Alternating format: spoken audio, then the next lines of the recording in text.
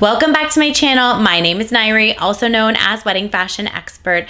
This week, we are talking about a subscriber requested topic, the truth about strapless wedding dresses, everything you should consider, especially for those who have a larger chest. I'm giving you all the details in this week's video.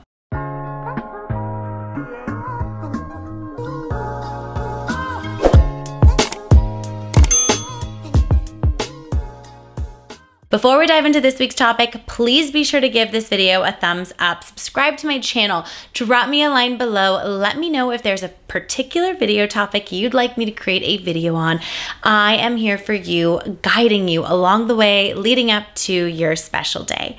For those of you that are new to my channel, welcome. I am so honored that you have found me. I am, of course, a wedding fashion expert, stylist, buyer, wear so many different hats at Lovella Bridal, located in Los Angeles, California. For daily content, please be sure to follow us on Instagram at Lovella Bridal, at Lovella Plus, and at Wedding Fashion Expert. Don't forget to hit that follow button on TikTok at Lovella Bridal and at Wedding Fashion Expert as well. This week's video was inspired by a subscriber. Caitlin wrote in asking if I could please do a video on big-chested brides who want a strapless dress but don't want to keep pulling up their dress all night. I want to have a strapless, but since I'm big-chested, my mom says it wouldn't work for me because I'll have to keep pulling up my dress and that's not going to be elegant. Caitlin, this is such a great topic. Thank you so much for your comment. I'm so excited to address this, not only for brides who have larger chests, but also just in general. As a rule of thumb, there's so much that I can share about wearing a strapless dress in general to keep everyone's expectations realistic, and also so you know what you're buying, no matter your chest size. But it does make a difference if you do have a larger chest wanting to wear a strapless dress. When you go wedding dress shopping, there are going to be many strapless dress options. It is a common theme in bridal, and strapless is just something that there is such a large selection of. Granted, that is also because it's very easy for brides to take a strapless dress and add whatever type of strap they want onto it. So a lot of designers will just keep a dress strapless, and the brides can have fun if they don't want to wear it strapless to decide how they want to wear it. The first and most crucial thing I am going to tell you in this video is that when you go to someone's wedding and you see them constantly pulling up their dress all night throughout the reception, it is because it doesn't mean that the dress didn't fit them properly. So what happens is you get your dress tailored, you leave the store, and your dress fits you beautifully. It fits absolutely perfect. It's nice and tight and ready to go. Wedding dresses are just like a pair of jeans. Let's say you put on in the morning, you put your jeans on, they're nice and tight, you're active throughout the day, and all of a sudden they're big on you and you keep pulling them up. Your wedding dress is the exact same thing. From your body heat, the dress is expanding on you throughout the day.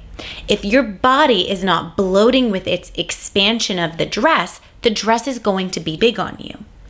Another thing that people often think is that a strapless dress stays up. This is a myth. A strapless dress stays up by the top being tight.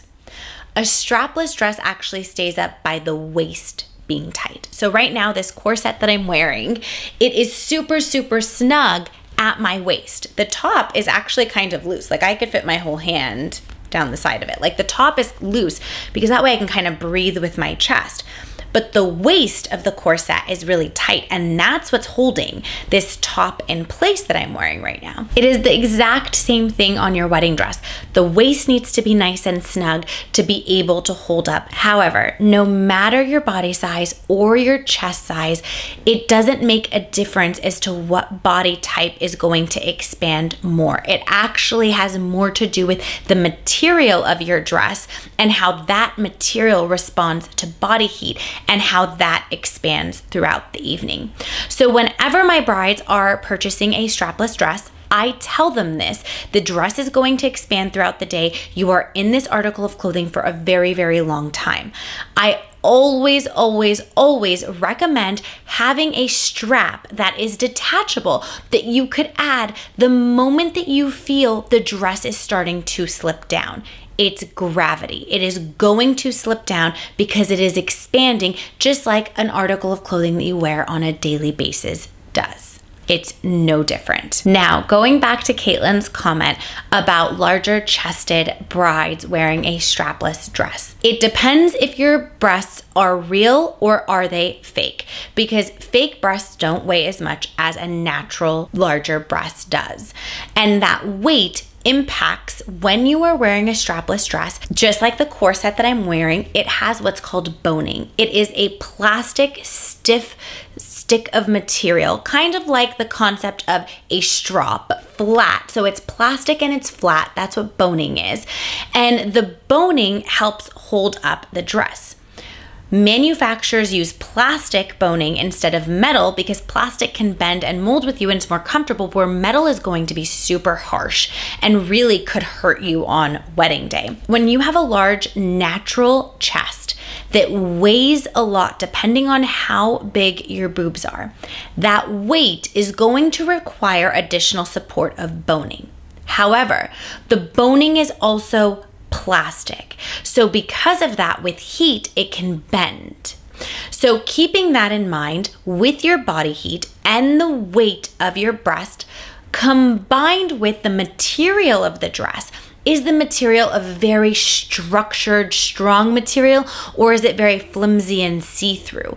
All of those components reflect on how well it will hold up throughout the day. Again, if you are picking a dress that has a nice, like this top that I'm wearing, has a very stiff material and multiple layers, it's not going anywhere. This would hold beautifully. However, throughout the day, you could see the breasts start to collapse based on your chest size because of the heat and because of the weight. That being said, this is why I would always recommend a detachable strap. I recommend that no matter your size, but I would absolutely recommend that with a larger chest so that you are not pulling up all night. A larger chest that is natural is more likely to have the dress slip down and start to collapse a little bit than somebody who has smaller or fake boobs that would not do that as easily, even though it's going to most likely happen no matter what. Have I had brides with large chests, small chests, everything in between get married in a strapless dress and never put on the detachable strap or sleeve of any kind for additional support? Absolutely. However, there is no way to predict or to guarantee you that the way that your body behaves and moves and the dress behaves and moves on your individual body on wedding day, how it is going to react and what is going to happen on that day. So you definitely will need all the structure and support you can get. However, that is not a guarantee based on your body heat and movement throughout the day and the way in which the dress reacts to all of it. All in all, strapless dresses can be extremely successful to wear on wedding day with no problems. It happens all the time. I just want to give you this information from my expertise and knowledge. And even when I show up to people's wedding and I see them pulling up, I saw them at their final fitting and the dress fit them great. It's just that it's expanded. Now, another thing I want to point out, a lot of brides are pulling up, small chest or indifferent, doesn't matter. They're pulling up because they have felt the dress expand a little bit on wedding day. The dress isn't going anywhere. It's not going to fall off of you, but the bride herself feels it slipping. In that case, I recommend you go to the bathroom, you unzip the dress, raise the dress back up, and realign it in a higher spot on your body so that you feel a little bit more comfortable, and then get back onto the dance floor. That's a little tip and trick so that you're not constantly pulling up, because the more you pull up, it's not really moving anywhere. You need to unzip it, reposition it, zip it back up again, and then that way, hopefully, it'll kind of settle in a higher spot versus constantly feeling like it's slipping down. So a lot of the brides that you're seeing constantly pull up, it doesn't mean that the dress is going to fall off of them or that the dress is too big on them. It's also the sensation that they themselves are feeling. So they constantly feel the need to pull up, but there's no reason to do so. It's not going anywhere. So all in all, those are all my top tips when it comes to strapless dresses to consider, not trying to terrify you at all, just trying to prepare you of all the possible scenarios so that you are mentally prepared and also you have a plan of action in place just in case.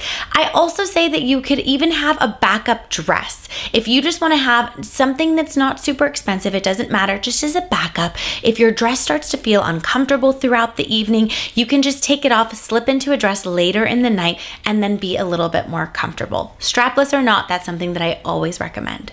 I hope that you found this video helpful. For more videos and tips like these, please be sure to tune in every Wednesday, 8 a.m. Pacific Standard Time, and I will see you in next week's video.